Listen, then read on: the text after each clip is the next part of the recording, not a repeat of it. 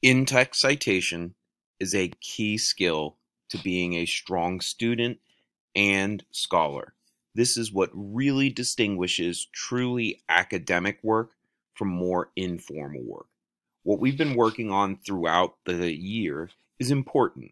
It's useful for you to be able to know how to reference titles and author names in the text of your writing.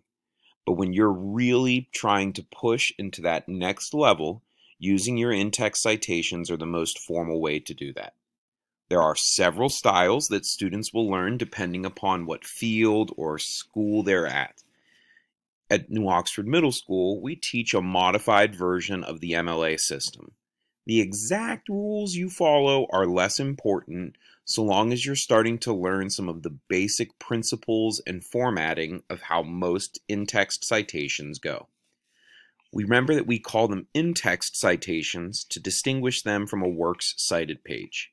That's your full reference page that comes at the end of your document that contains the entire citation. An in-text citation is a very focused version that goes within the bodies of your writing. In these examples, it's coming at the end of the sentences where we are pulling statistics from this example source. An in-text citation contains three major pieces.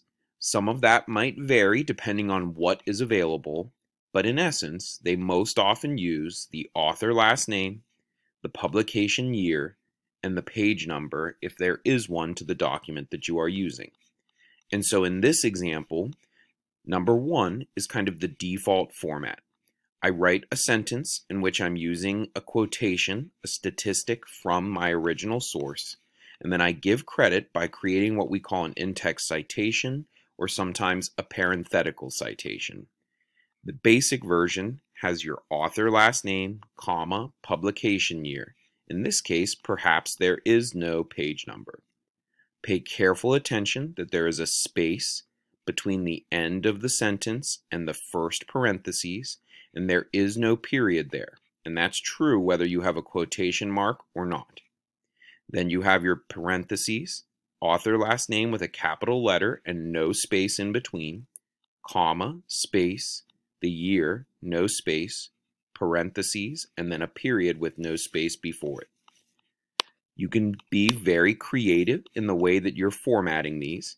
You can include the author's name within your sentence, and you can put the publication year immediately afterwards, even if it's in the middle of the sentence.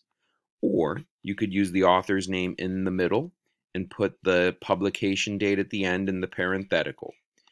What's important is the formatting and that both pieces are present somewhere. To practice this, we're looking at a few different example statements. You can see in this one, we're looking at a mistake made by a student. So they used their sentence here where they introduced an idea, they referenced the article title, and then they put in the actual quotation. For their parenthetical citation at the end, their mistake was that they used the publisher, Gale, when they should have used the author's last name, and they used the publication date when they should have used the, they used the access date when they should have used the publication date. Pause the video, think for a few moments how you would fix each of these citations. Here's how I would have fixed them. In our first example, we need a period after the parenthetical. Be careful that you're not putting it in between, but instead at the very end. In this statement, they improperly formatted the title. When you're using an article title, that goes in quotation marks. When you're using the title of a database or a book or a complete source, there's no quote marks, so we scratch those off and we underline it instead. In this one, they improperly use the author's name. You use the full name the first time you reference them, and then you use the last name only afterwards. We never use only the first name. They also had too many dates. You do not put it after the title. It either goes after the author's name or at the end of the sentence. And since we already had it at the end of the sentence, we can just delete it there. In the final example, they had bad formatting. Your spaces should not be after the parentheses or before the final. You flush those straight against. Here's a more challenging set of examples. You'll use the printing press mini DBQ handout from your paper to find the correct source and find the information that you need to create the in-text citation at the end. For example, in number 6, we would look to see that this is coming from the first document, an award-winning historian, and this quote. But you can't just generally reference the historians. You need this in-text citation to provide the precise information your audience would need in order to locate the source in your works cited and then look it up further if they needed to. And so you can see how I would format the piece by Jared Diamond. You'll go through and do this for the other examples.